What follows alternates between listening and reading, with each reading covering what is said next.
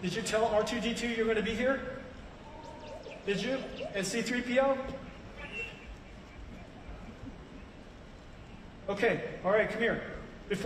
Now one of the things that's really, you have Jetsons. They have little Jetson computers inside them. They're trained inside Omniverse. And how about this? Let's show everybody the simulator that you guys learned how to be robots in. You guys want to look at that? Okay, let's look at that. Run it, please.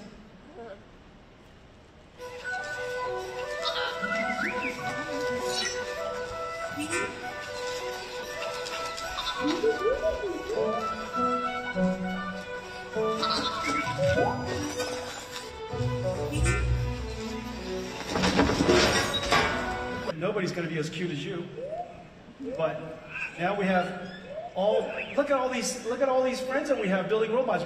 We're building big ones. No, like I said, nobody's as cute as you guys are, but we have Neurobot and we have Agibot over there. You know, we have LG over here. They just announced a new robot. Caterpillar, they've got the largest robots ever. That one delivers food to your house. That's connected to Uber Eats. And that's Surf Robot. I love those guys. Agility, Boston Dynamics. There's a sketch too. Can you turn it into an architectural rendering? Sure.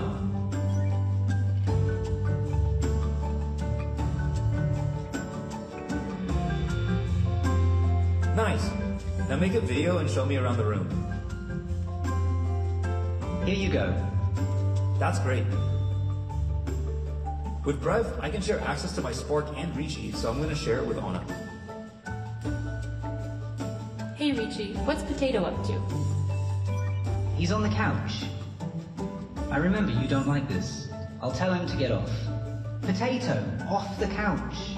We can now selectively, cleverly generate data that we can then use to train the AI. So for example, what comes into this AI, this Cosmos AI world model on the left, over here, is the output of a traffic simulator. Now this traffic simulator is hardly enough for an AI to learn from. We can take this, put it into a Cosmos foundation model, and generate surround video that is physically based and physically plausible that the AI can now learn from.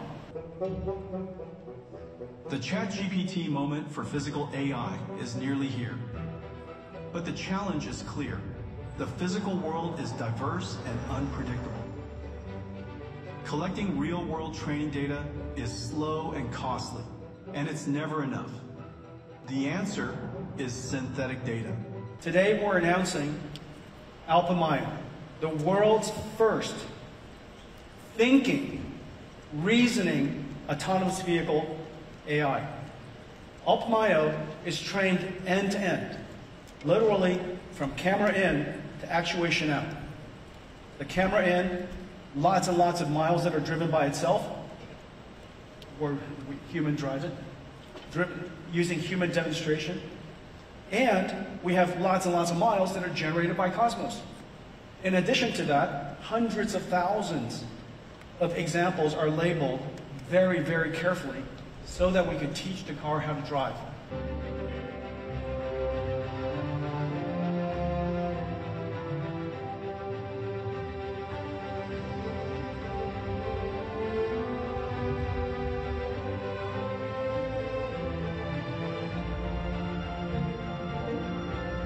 Mercedes agreed to partner with us 5 years ago to go make all of this possible.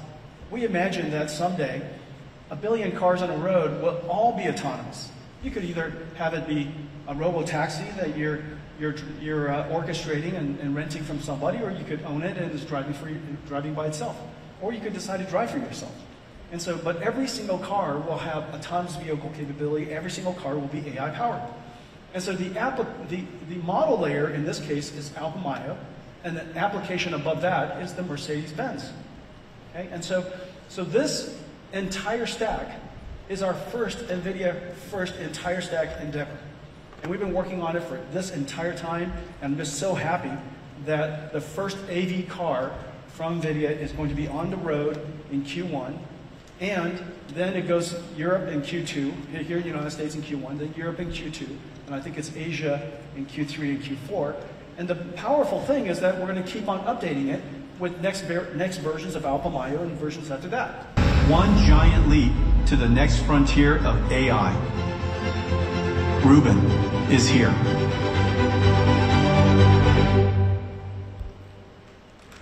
What do you guys think? This is a Rubin pod, 1,152 GPUs in 16 racks.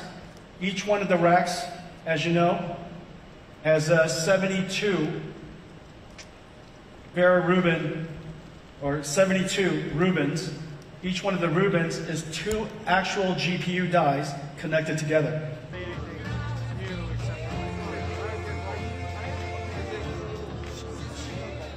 Zero cables, 6 tubes, just 2 of them here. It takes 2 hours to assemble this. I thought the game changer was really Nvidia going all in when it comes to autonomous. I mean, they are not watching us from the sidelines. The end-to-end platform I thought was extremely significant. The 2 best physical AI plays in the world, in my opinion, are Nvidia and Tesla. And I think this was Jensen much more on the offensive.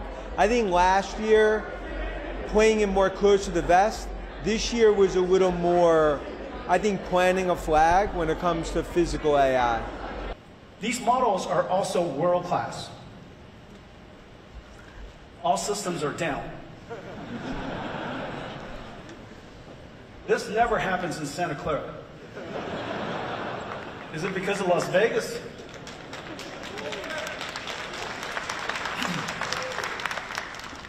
Somebody must have won a jackpot outside. All systems are down.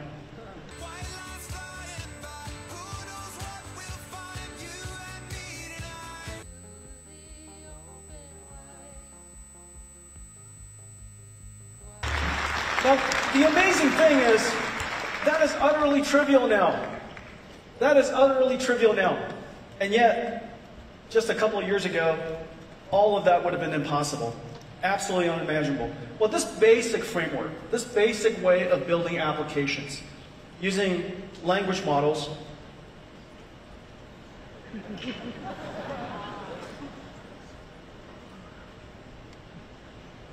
using language models